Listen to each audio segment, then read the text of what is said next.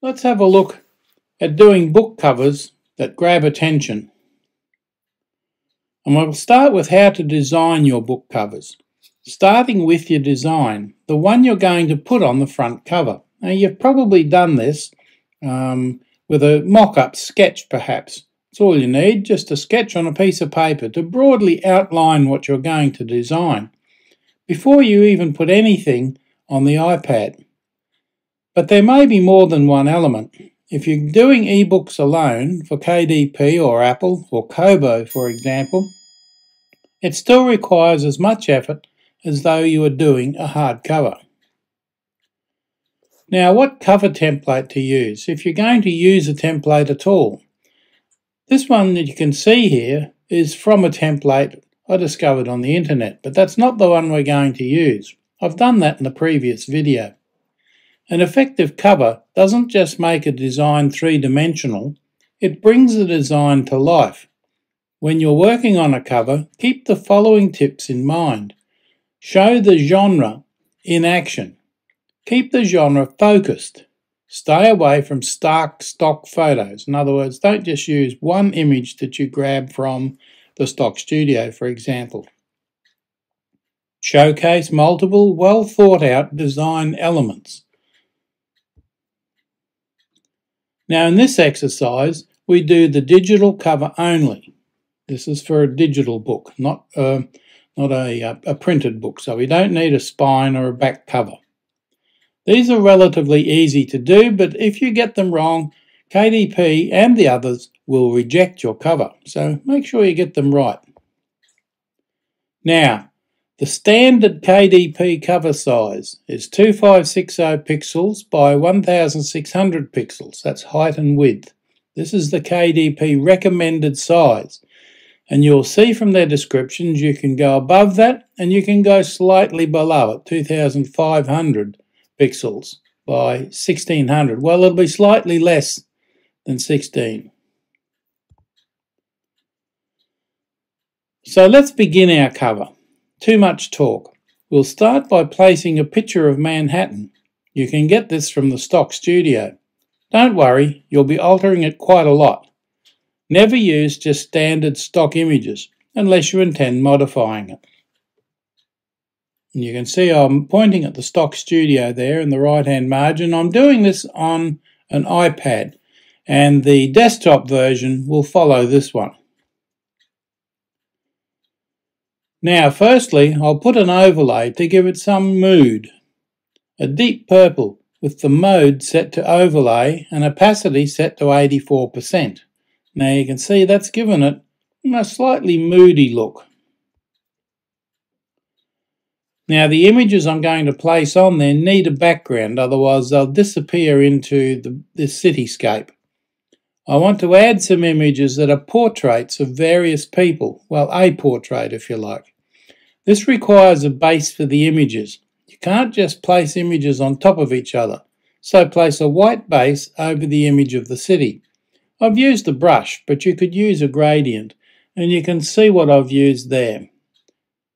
It's an image overlay, and the mode of that image is normal, but you can see I've used the brush, the red arrow pointing to the brush, and just pasted in, or brushed in, the smooth white circle. Now the genre, I want a private eye as the centerpiece, as this is the leading protagonist of my story.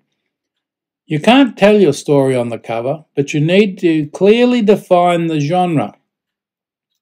So let's begin by extracting just this figure and placing it front and center. As it is, it's too large, but I will refine it. I also need to keep in mind where the title and author are going to be placed. Now that looks terrible at the moment, but I'm going to fix it. There we go, I've reduced it, applied a gradient fill, added over the top on a new layer.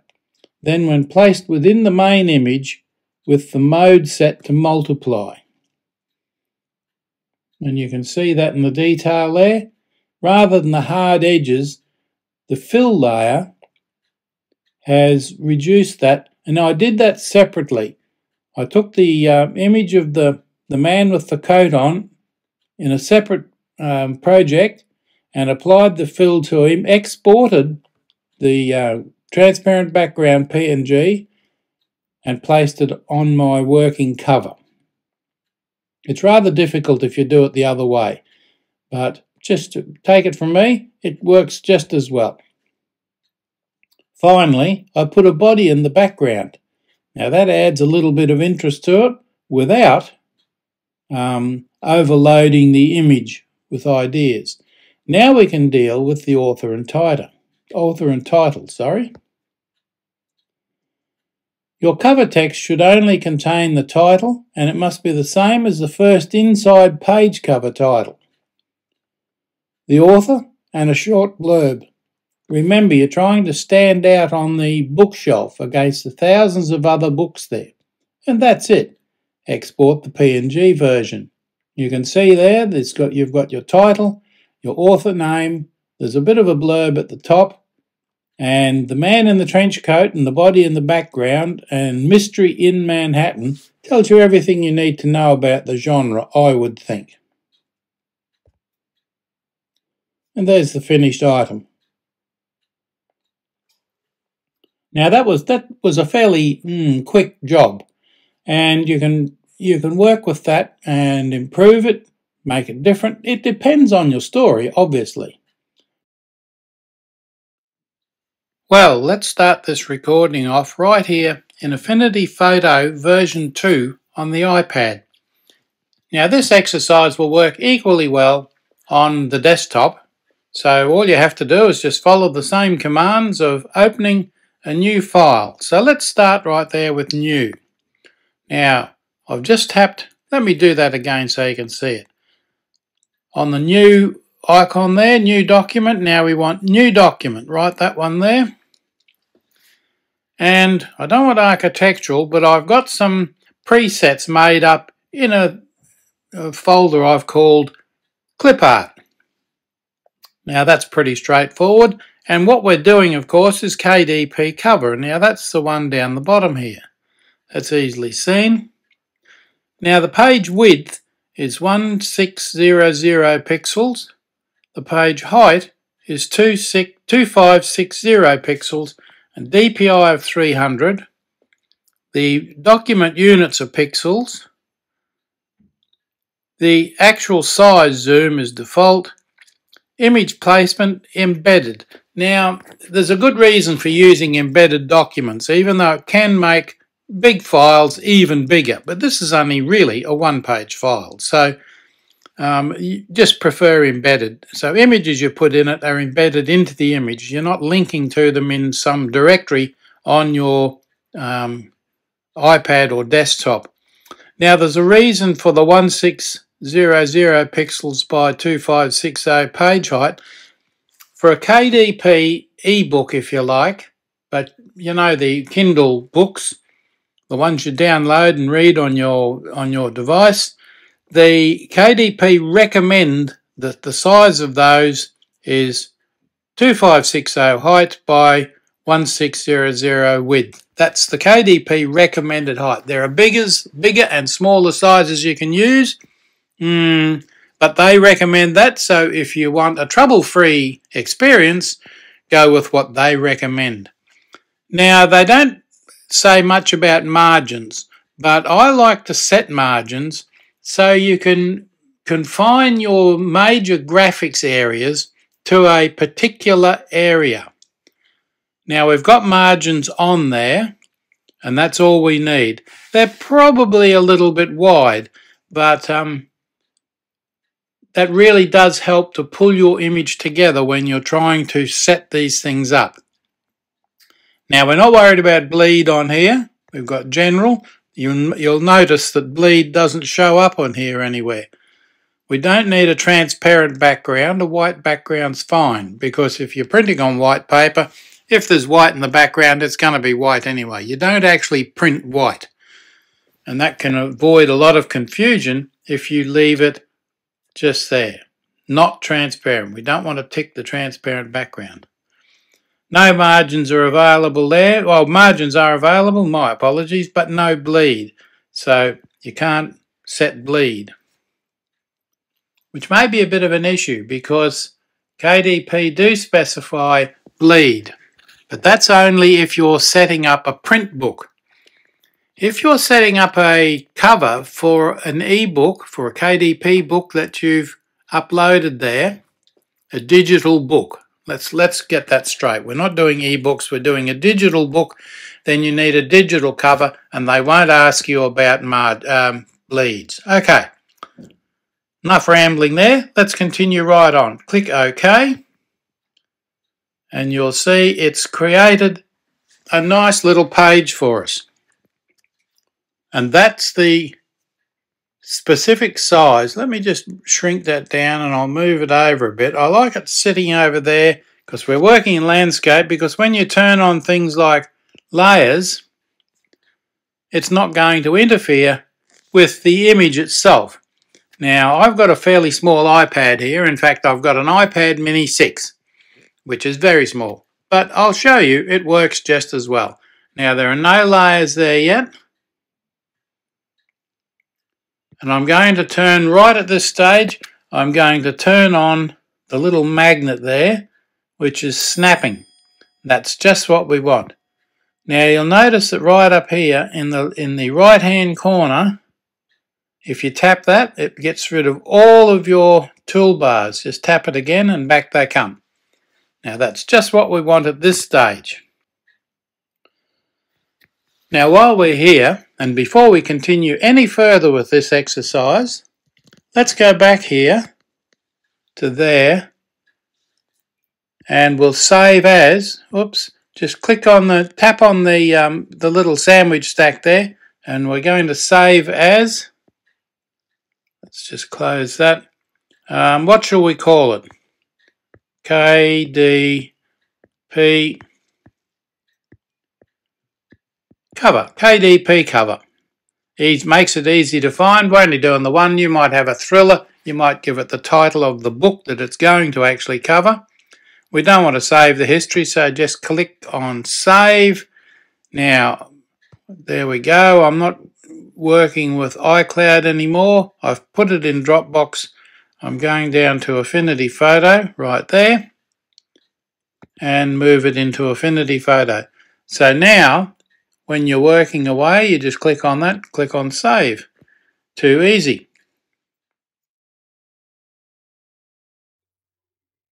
So hi guys, let's begin designing our own ebook or digital book cover for KDP and some of the other digital book platforms.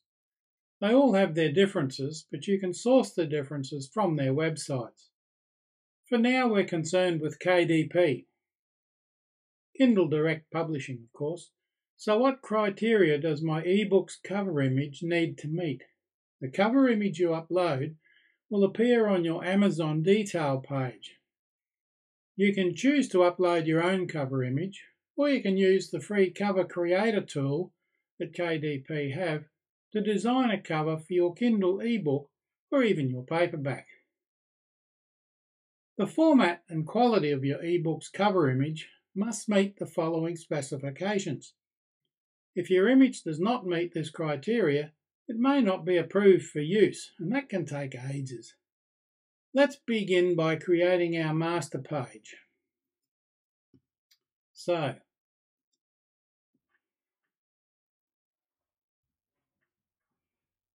select New for new documents.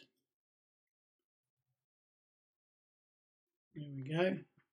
Now what I want to do here, go right down the bottom. You can see there's all sorts here. My presets. Now I'm going to create a preset. So let's start with one that's already in pixels, unnamed one in pixels. Now, the ideal dimensions for cover files are 2560 pixels in height, 2560.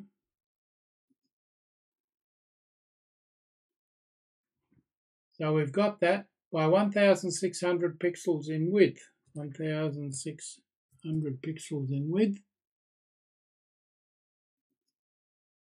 Now, for best quality, particularly for high definition devices, your image should be a minimum of 2500 pixels in height.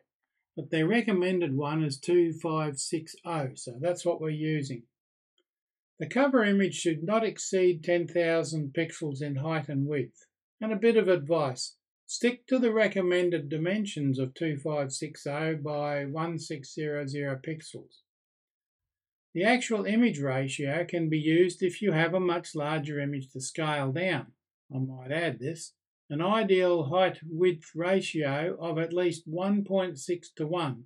And that means for every 1000 pixels in width, the image should be 1600 pixels in height.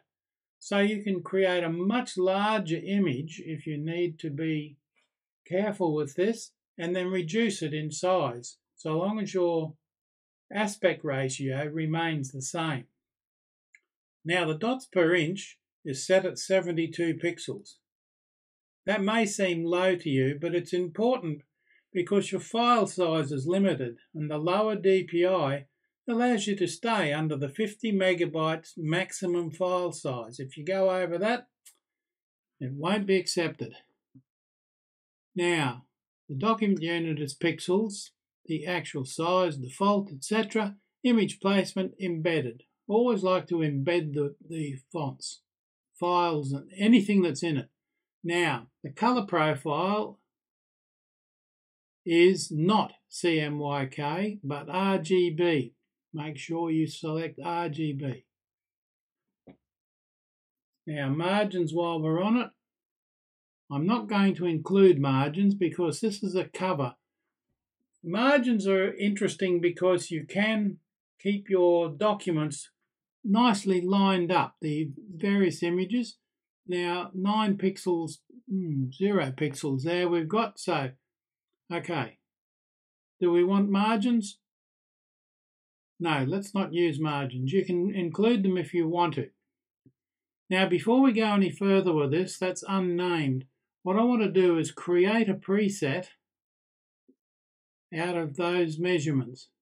The preset I'm going to use is KDP COVER, KDP cover, and the category, it'll be put in this one here, my presets. So let's make that KDP, and there it is, KDP cover. So when you come back to it, everything's the same. Now, if you want to put margins in it, all you do is come back to that one, put margins in it, and you can either make it another preset with margins or not.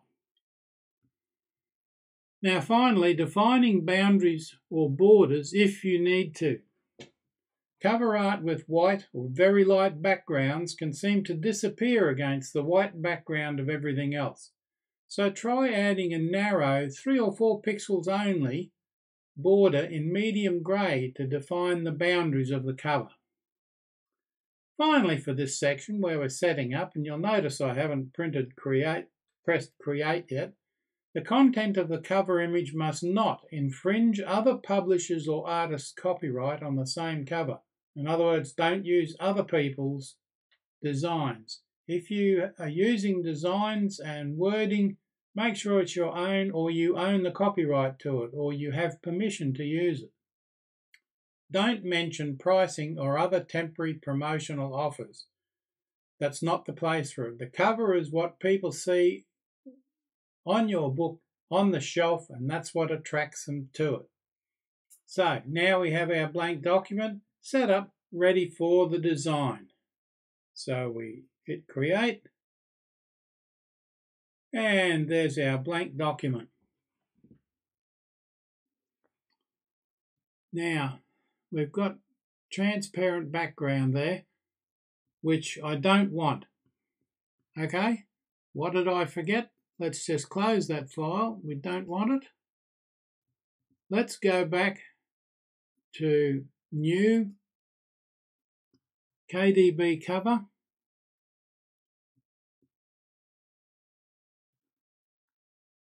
The color, and there it is. I forgot to untick transparent background. If you send a document with a transparent background to KDP, they will have a fit. Now, it's that easy. We don't want a background in there, but you'll notice that now that's in there as a preset. It's in presets, KDP cover, the layout, everything's set. Transparent background has been ticked again. We should be able to refresh that, but we can't. Okay, let's just create our cover, and there it is. Remember that if you're in future, there's your cover. Okay, just continuing right along for a moment, we have our cover. Now what the first thing you should do here is save as, because at the moment you can see it's untitled and we want to save it as a cover. Now I'm going to save it in Dropbox, in Affinity Photo. Is that in Dropbox? Let's just check.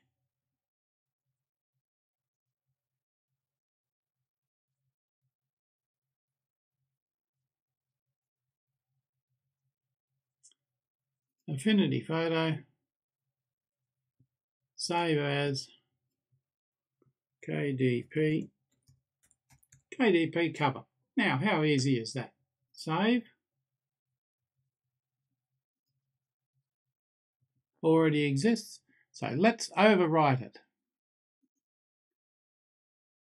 That's one I baked earlier on.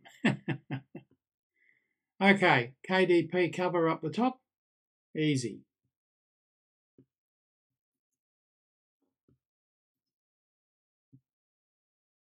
Okay, now the next thing we need to do is begin our design.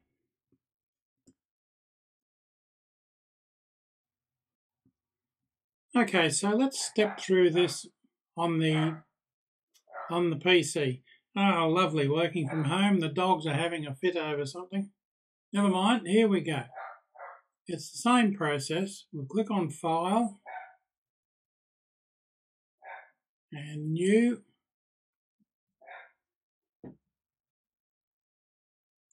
The dog will settle down in a moment. Now this may or may not be working fast enough. What I want to do is set up a preset. So I'm going to find something that's in pixels already, and there isn't anything. So it doesn't really matter. Let's select A4 for this exercise. Now I'm going to set up in pixels because this is what we want. Pixels, default, prefer embedded. Now the DPI, I forgot to mention earlier on, has to be 72. The size is 2560 pixels, width, height 1600 in width, and the height is 2560. Now you will remember that from the previous ones. Colour, no transparent background. We don't want a transparent background, but the colour is RGB. We're not printing this, so we don't need CMYK. Now you can see it's got margins by default. I'm not going to use margins in this preset, so we'll turn those off. We've just got our layout, 1600 pixels wide,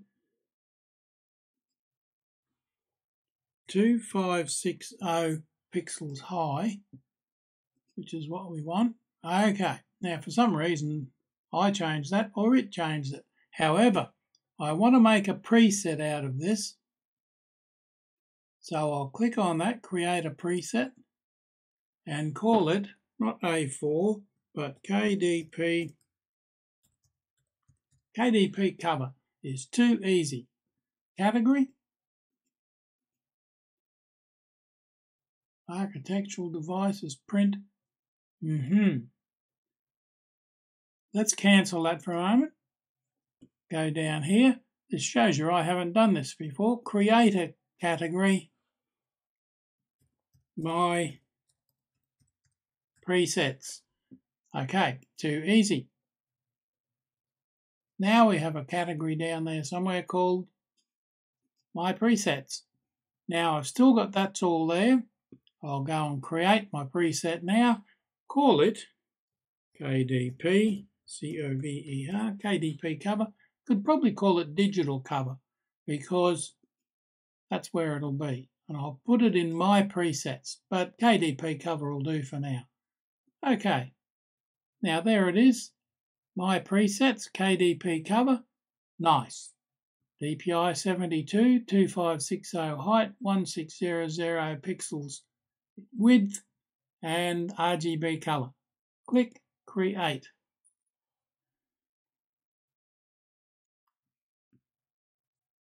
There we go. Now, okay, so I'm on a bit of a slow machine here, but it will create it eventually. Don't panic. Now, I'll just move that over there a little bit. What I'll start by doing is putting in the stock video, stock image. We've got the image loaded, and that's just where we want it. Now, let's go to Layers. There's our image layer there. Now, what I want to do is put another layer on top of that.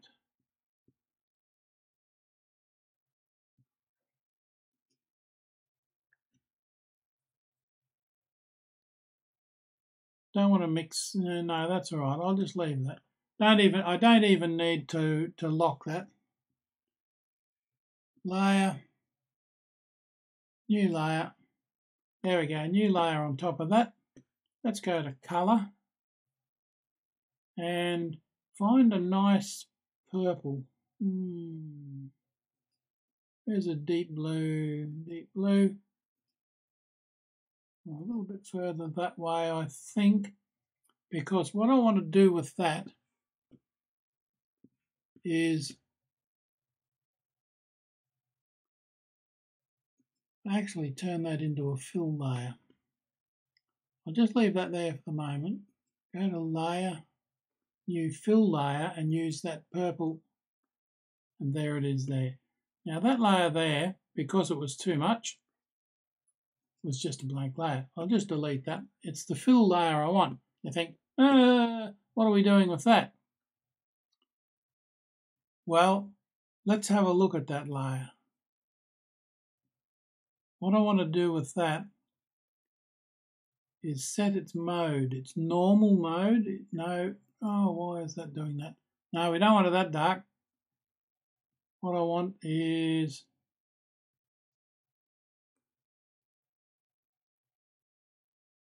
if I can find it. Overlay. There we go. Now that's fine. Let's go back there. I've got too much road in front there. What I want to do is go back to that layer, select that. I've got that.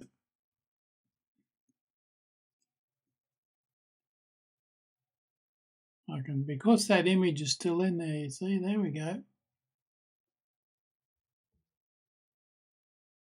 Just about there. Now that's got rid of that tarmac in front of that. We've still got our fill layer there. And then we can proceed to put in the rest of the elements. And that's all we need to do, except that we've got an untitled issue going on here. So let's find Save As.